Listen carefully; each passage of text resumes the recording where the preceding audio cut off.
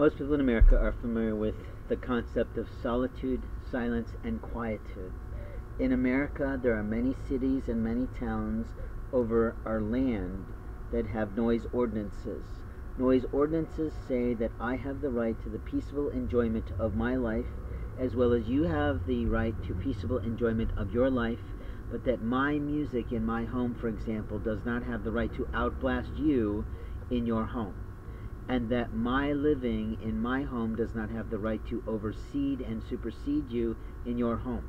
The reverse is obviously also true, which is why people complain about people who are too noisy in their community, that people have the right to the freedom of peace and quiet in a community.